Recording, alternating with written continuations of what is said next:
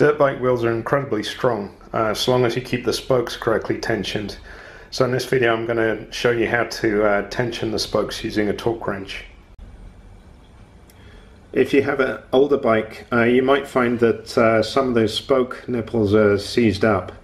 So before doing the spoke torque setting, you should go around the whole wheel, make sure none of the spokes are seized. If it is seized, it's not going to give an accurate torque setting, so make sure they will turn freely. And I think if you do the spoke torque setting as part of your regular bike maintenance, it will prevent them seizing up. So I would recommend doing it probably, you don't need to do it every ride, but maybe when you change the oil or something like that. Also check the spoke tension. To adjust the spoke torque, you're obviously going to need a torque wrench. I use this one made by Tornici, and I set it to 5.4 Newton meters. I'm using a 6.8 millimeter head made by Fast, and I had to make an adapter to convert the Fast fitting to my torque wrench fitting. One important thing if you decide to make one yourself like this is you need to space the head the correct distance away from the torque wrench. I looked it up on the data sheet of the torque wrench, made sure this is the correct distance. You can also buy spoke torque wrenches, which if you don't have access to a lathe, that's probably the best thing to do. When I purchase a new bike, one of the things I always do after the first ride is to adjust the spokes on the wheel. And if you're doing it for the first time, there's a particular method you should use to make sure you don't pull the wheel rim out of alignment. So I'm going to show that. You should start at an easy to remember reference point. So I'm going to use this valve as my reference, and I'm going to start adjusting this spoke. So make sure your torque wrench is working the correct orientation, and start torquing. Now that's already at torque, so it's not moving. If it was loose, I would recommend you tighten it a maximum of half a turn.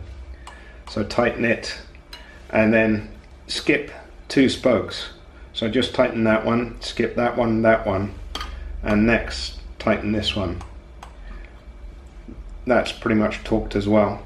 The reason you skip 2 is the first spoke you tensioned is going to this side, and you skip 2, this spoke is pulling the other way, and by doing that you can balance the tension and it doesn't pull the rim out of alignment. And then skip 2 again and carry on going around, torquing and skipping 2 spokes at a time. So work your way right round the wheel, come back to the valve, your reference point, and then start on the next one along and skip 2 again.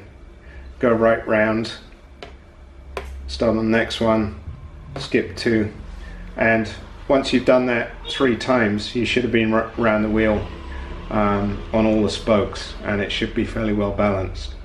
If it's very loose, you might need to do it a couple of times to get every spoke tensioned. But don't tighten any spoke more than about half a turn maximum. Once you've torqued all the spokes after your first ride, you should come back and periodically check that all the spokes are tensioned correctly. And once you've done it once using the skip 2 spoke method, you can just go around all the spokes and check them in order, which is what I'm going to do now. So just go around. If you do come across a spoke that's very loose, like in the initial setting, don't just crank on it. I would only do a quarter to a half turn maximum and check all the others, then come back and recheck.